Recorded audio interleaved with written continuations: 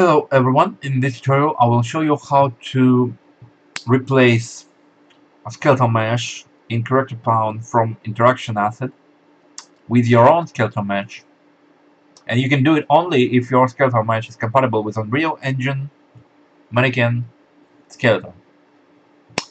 So I made a folder for my skeletal mesh here, and here's our character interaction asset. So let's first import our skeletal mesh. Here it is. We import it. And when we import it, it asks us if we want to create a skeleton for it or if we want to use an existing skeleton. Now, first let's import with creation of skeleton for it. We click import.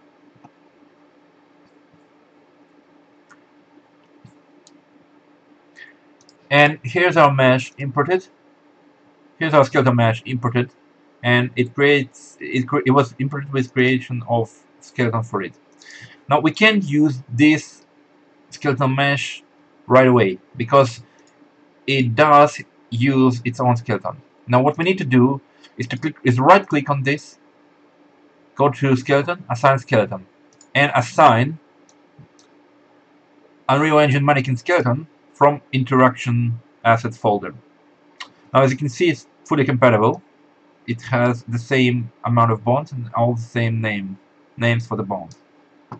We click accept, and now we can use this skeleton mesh with our character pound.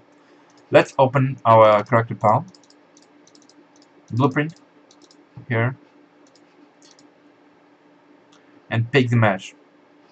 So we can just pick it from the drop-down list here, and it will work right away. Additionally, we can just drag and drop skeleton mesh from here to here, and it will also work. Let's compile and test. As you can see, it works right away. Now we can do the same thing, but instead of importing it, skeleton mesh with its own skeleton, let's delete it first.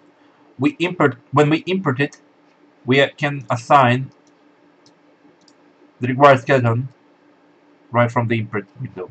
So we choose here, and we pick the skeleton, Unreal Engine Mannequin skeleton, from the interaction asset folder, right? So it imports already with required skeleton assigned to it. Now here's our skeleton mesh imported, and it's already using the skeleton from interaction folder. Now we can open the blueprint of character pound,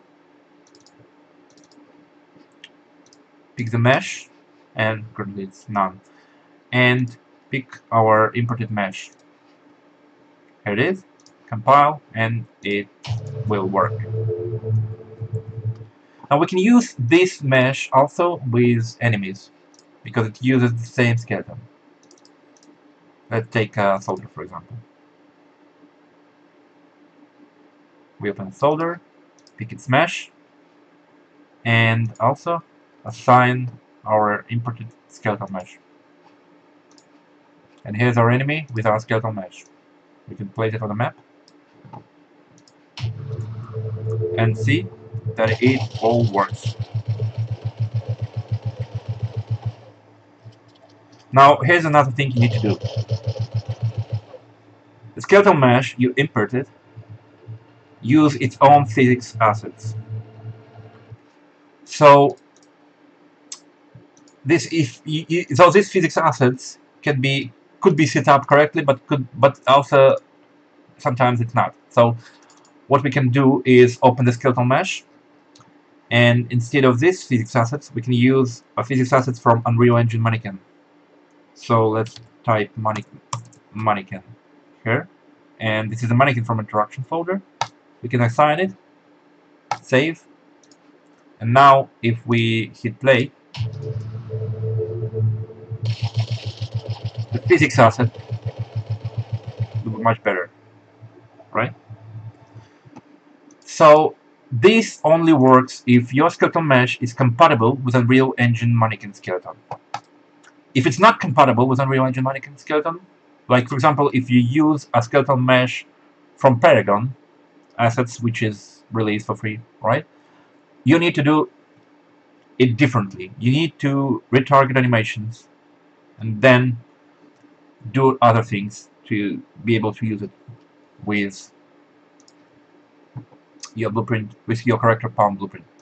I will show it in another tutorial. Thank you for watching, and goodbye.